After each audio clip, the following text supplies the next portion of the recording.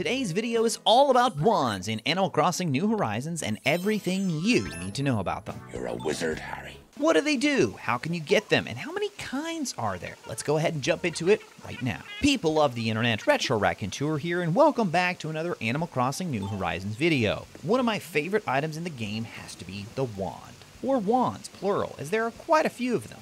Here's a quick look at all the different types of wands you can get in Animal Crossing New Horizons, and here in a bit we're going to go through each wand and I'll show you exactly how they're obtained. If you don't have a wand yet and you're unsure what they do, it's pretty straightforward. Wands are simply a tool for quickly changing outfits anytime, anywhere. If you're new to the game, you may have found out about wands through a DIY recipe, or perhaps you saw someone else using one. I actually found out by getting multiple DIY recipes before I ever knew their actual function in the game. Wands can be equipped like any other tool, such as a shovel or fishing rod. The purpose of the wand, though, is to quickly alter your appearance without having to access a wardrobe item or going into your inventory to swap out different pieces of your outfit. So even though there are different types of wands in the game, they all have the same purpose. So how do you go about obtaining these wands? There are 2 steps you'll need to complete to make your own wand, and you're about to see why it's been so hard for me to get those recipes. First, you'll have to get the correct recipe. Second, you'll need to find the appropriate crafting items. Now, most of the recipes are obtained from Celeste, so make sure you talk to her anytime you see her visiting, as she'll always have a recipe for you.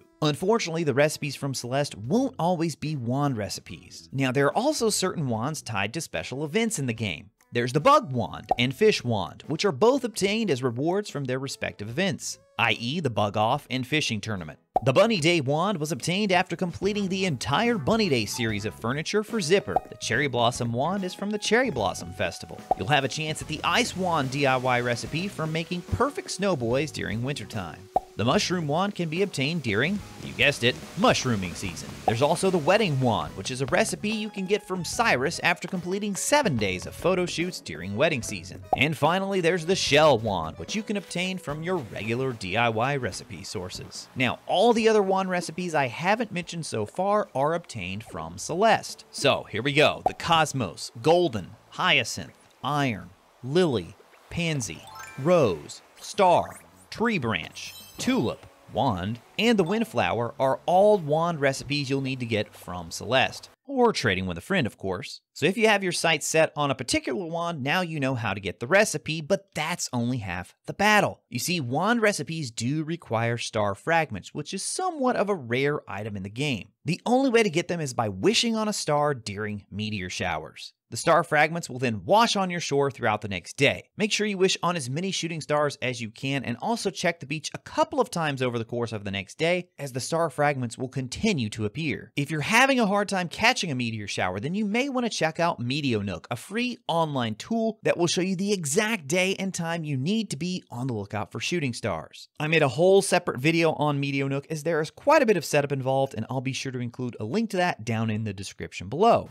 Okay, so you got your recipe. You crafted your wand. Now, how do you actually use the thing? Before you can use the wand, you'll want to create a few different outfit combinations. You can make up to 8, and you'll need to do so from any wardrobe style item. Even items like coolers and refrigerators will work. Strange, I know. It's pretty straightforward to set them up from there, but unfortunately there are a few strange limitations. First, if you have any items you'd like to use across multiple outfits, say a specific pair of socks, a hat you love, or your beard. Yes, for some reason, beards are cosmetic items in this game. I don't get it. It makes me mad. I have a beard. But if that's the case, then you'll only be able to use that item on one outfit. If you want to use it in more than one, unfortunately, you'll need to buy multiple versions of the item. Yeah, you got it. That means I have to buy multiple beards. You also can't set your wetsuit as a wand outfit, but you can easily get around this by starting off wearing your wetsuit and then using your wand to change into your preloaded outfits. Anytime you want to switch back to the wetsuit, you simply remove your current outfit with your wand. Another small downside is you won't be able to enter the changing room at the Able Sisters shop while wearing either a star outfit or your wetsuit. Even with those limitations though, wands are a fantastic, fun addition to the game,